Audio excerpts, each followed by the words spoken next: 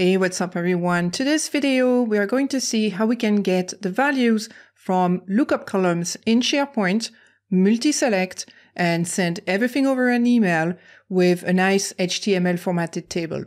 So if you like this video, make sure to hit the button and subscribe for more.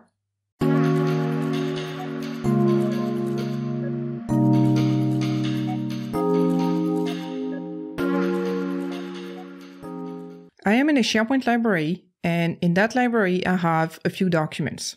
For each of those documents, I have some metadata.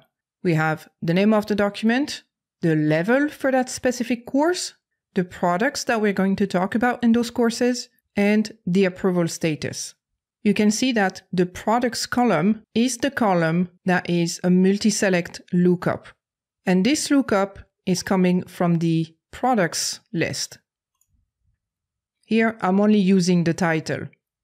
If we go back into the courses docs, we're going to create a flow that is going to grab all the courses where the approval status, which is a choice column, is set to approval in progress. Right now, we don't have any, so I'm going to change one. I'm going to select, just edit in grid view, and I'm going to change that one and exit the grid view. Let's go over to Power Automate. And just for demo purposes, we're going to use an instant flow. So we're going to trigger it with just a button. We're not going to add any input, and we're going to click on Next Step. The next step is to get all our files from that library. So we're going to choose Get Files Properties Only. I'm going to choose my SharePoint site, choose my document library. And if we look at the advanced options, we can actually filter for our scenario, because the only documents we are interested in is where the approval status is set to approval in progress. And we're going to grab our approval status column. Let's go back to SharePoint. Go into the library settings, more library settings. We're going to click on our column. And then at the top, we have our column name. Let's grab this and go back to Power Automate. We want to filter when the approval status is equal, and we're going to open the single quote, approval in progress, and we close the single quote. Next, we're going to decide what we want to see on the email that we are going to send. And if we go back into SharePoint, we could just grab a couple of columns in here. I want to send the name of the document, the level, and the products. So we are going to select those fields. Click Next Step. We're going to choose the Select action. The From field is going to be the value from our previous step. And then we're going to start mapping our fields. So we said we wanted the products. This one is our multi-select lookup column. So I'm going to enter a specific formula in here. And because it's a little bit complex with the syntax, I'm going to paste this formula into the description of the video. The only thing you have to change here is the name of your lookup column. So my lookup column is the products column. And then at the end, you can also change which separator you want to use if you have multiple values. In that case, I'm using a semicolon. I'm going to copy that. I'm going to go to expression and paste it and click on OK. Next, we wanted the level. And because this one is a choice, if we look for level, we have the level value. And finally, we wanted the name of the document. And we're going to choose the extension as well. File name with extension. We're going to save the flow and we're going to run it. So the flow runs successfully. And if we expand the select, the output is going to be the Manage SharePoint with PowerShell. And if we go back into SharePoint, we can see that this is exactly the one that is set to approval in progress. Let's go back to Power Automate. And now we are going to create our HTML table. Click on Next Step, create HTML table, choose the one from the data operation. And once again, the from field is going to be the output of our select action. Now, obviously, we could just leave it like that, but we like when the HTML tables are formatted nicely. And there are plenty of resources out there to style your HTML table, so you can easily find a resource that will make it really painless. Let's click on Next Step. And this time we're going to add a compose action. And I have some code for the way I want to format my HTML table. So I'm just going to paste it there. I'm going to rename that to HTML style.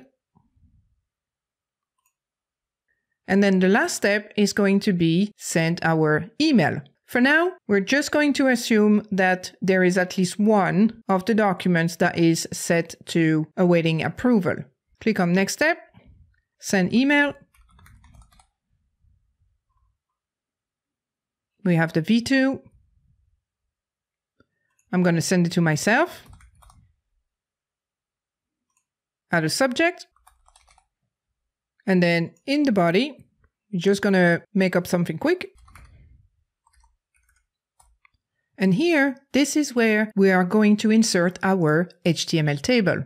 So there are actually two ways that we can do this. If we look at the code that I have in the HTML style in here, it's literally just the format for my HTML table. And so what we could do here is we could add the output of this HTML style, and then just next to it, we could add the HTML table. Or the other way would be to simply add in that HTML style at the very end, we are going to add the output of the create HTML table action. And this way, when we are in the email, we can choose the HTML style directly, which is our previous step. Now let's save it and run the flow.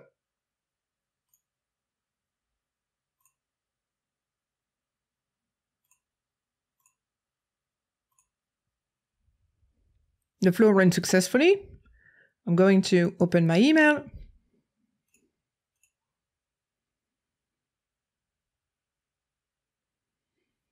And we have received the email. And that's the way it would look like. We have our products and we have our multi-select lookup values in it, PowerShell and SharePoint. We have our level and the document name with the extension. Let's see what happens if there is actually nothing to approve. So I'm going to go back to SharePoint and I'm going to change that again into whatever I want. So let's say it needs updating, for example. Going to exit the grid view and now there's nothing to approve. So let's run the flow again. We get the email. And now we have a problem because it's still sending the email. And what's happening is that because there's nothing to approve, then the array from the select is empty. If we look at the flow and we look at the select value, we can see that the array is actually empty. So we want to prevent that in case there's nothing to approve. We're going to add a condition. Let's edit the flow again. And just before the email, we're going to add a condition.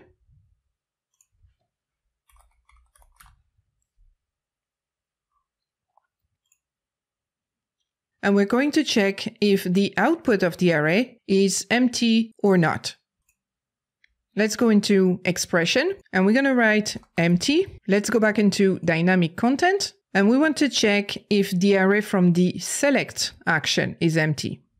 So if we scroll down, we have the output of the select and then we can click on OK. If the output of the select is equal to true in that case, then what do we want to do? If the array is empty, we can decide to either send an email still, just to say that there's nothing to approve, or we just don't do anything. You need to find this balance between spamming people just to say there's nothing to approve, for example, if you set this flow to be a weekly reminder. And if no, so if the array is not empty, this is when we want to send the email. So we're just going to drag and drop into the no path. In the yes section, we could also add the action to terminate the flow directly, but there's no more action after this. So it's not necessary in my specific case.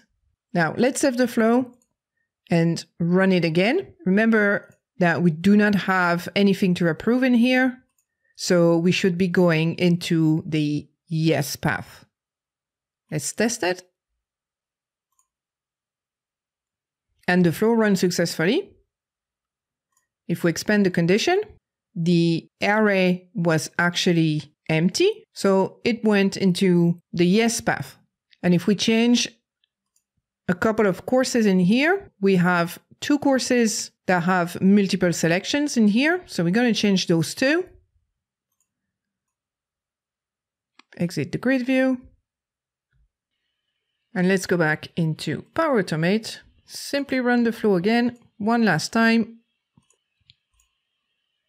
And this time, if we look at the condition, it went and sent the email. Let's check it out. And this time we have our 2 courses with all the values in the products and then level and document name. So I hope this video has been useful to you, and don't forget to subscribe for more. See you in the next one.